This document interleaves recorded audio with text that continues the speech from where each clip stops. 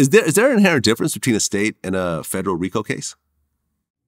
Well, yeah, probably is. I'm not. Yeah, definitely. It's some differences. I mean, there's definitely resources involved because the state doesn't have as much money as the feds. Yeah, but the feds do a lot of different. Like feds, you don't get a preliminary hearing. You know, if they indict you, you don't get to see your witnesses. Like you may never talk to your informants until trial. It'll be the first time you can see your informants. Usually in states, they do a preliminary hearing where they bring the witnesses in and you know, they tell their little story, part of the story. But in the feds, you don't get that luxury. Yeah, man, it's an ugly situation. And everyone is like free YSL, free Young Thug, protect black art and so forth. You know, but ultimately you have the situation where,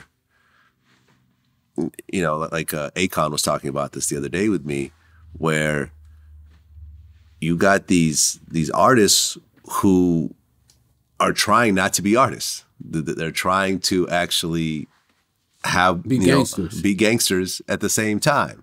They want to rap about what they're actually doing, even after they become successful.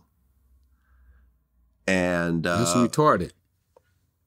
And the DA, the guys in the streets trying to get out. Yeah. So they say. And the DA said, you know, everyone's mad at me over using lyrics. And she's like, if you want to go ahead and rap about your crimes, I will use that in my cases. I'm surprised they ain't been doing that. Well, they have been doing that. Because it's just not as high profile as it is Could you imagine if the feds would have got me on the tape rapping about selling cocaine? They would have used that in court.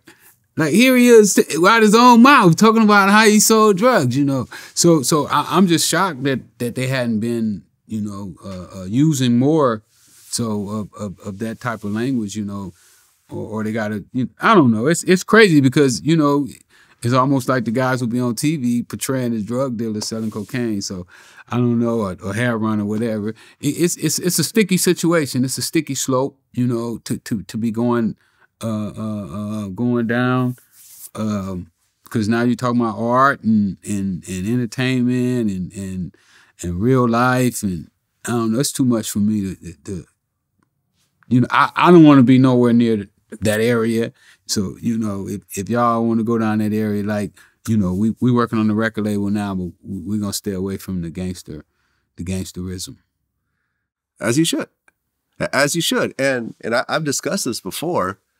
What I think is gonna happen, you know, for example, part of the case that the DA is essentially putting together is that there's a war that's been going on in Atlanta between YSL and YFN, right? And YFN Lucci is one of the guys from YFN. He's in jail right now over his own RICO case. And at one point, YFN Lucci's mother got shot. And part of the case is a Young Thug lyric that said, I shot at his mother, now he don't mention me. So they're tying that lyric into the shooting. Is it related? Who knows? I have no idea. But let's look at a situation like this. For arguing that case to the jury, it would be great evidence. Right. Right. So if it gets to the jury and everything's, you know, put together and so forth, but a much more likely situation is, like you said, 98% of the cases don't get to trial. Let's just say the Young Thug pleads guilty for a lesser charge, for a lesser amount of time. And part of his guilty plea is like, yes, this lyric is about Lucci's mother. Lucci's mother could then sue the record label. Wow. And say, you guys were profiting and promoting these lyrics, this music that ultimately caused a massive amount of trauma to me. Here I am, an older woman who got shot by this rapper that you have made millions of dollars off of. 300 Entertainment was completely purchased by Warner Brothers, the parent label. $100 million lawsuit, massive settlement, and then you see a domino effect that starts to happen, where now major labels are not signing certain types of artists because of the financial liability. involved. There was a famous case recently, for example, where this Comcast installer ended up killing an old woman. The family sued Comcast and proved that Comcast did not do a background check on this guy because he had a prior, criminal history. They got $1 billion from Comcast. Wow. Now, I don't know whether they're actually going to get it at the end of the day, but what I'm saying is that you see situations like this. No, it makes sense to me. You see what I'm saying? I totally get it. No, you see what I'm saying? I totally get it. I totally get it. Yeah. For example, hold on. Well, they suing Alex Jones just got hit with a big lawsuit. That's what I'm saying. For his comments about the people faking the shooting at the last school. Well, not the last. $1 billion. Kanye West is being sued by George Floyd's daughter's mother about comments that he made and so forth. This is very commonplace in the legal world today. And for example, Jamaica recently announced they're actually banning music and broadcasts that actually glorified drugs and crime on the radio. I don't necessarily think this is a bad thing. And I'm a fan of gangster rap from NWA, Ice-T. I've been listening to music my whole life. But should major corporations be pushing this on a massive level at the highest possible level? I don't know.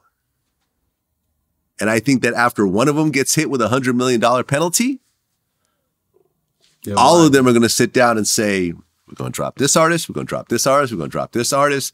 You're going to, before we put your album out, we're going to have somebody go through carefully and say, take this song out, take this lyric out, take this out. You don't like it? Fine, we'll let you go. Here's your release from the label. Go put it out independently if you want. And people say, oh, it's the same thing as movies and so forth. No, it's not the same thing as movies. A lot of time, this stuff is based on reality and based on things that are happening, which as we see with a lot of these cases right now. I'm not necessarily mad at this. I feel like at some point, hip hop has to grow up. I don't think it's grown up yet. It's been 50 years. At 50 years old, if you haven't grown up, you're still gangbanging. 50-year-old gangbanger. 50-year-old gangbanger. Right? It's kind of a joke, right? Yeah, when you see a dude who's 50 years old who's still set tripping on people and still like... And those guys got so much power, man.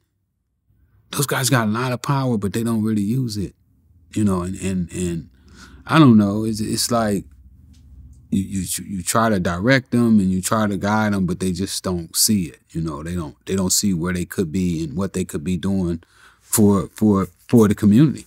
At the end of the day, your legacy should be how much you help the community, how you make the world a better place than it's not about how many people you can kill or, we just, right now we're just a little twisted, but we're going to get it together.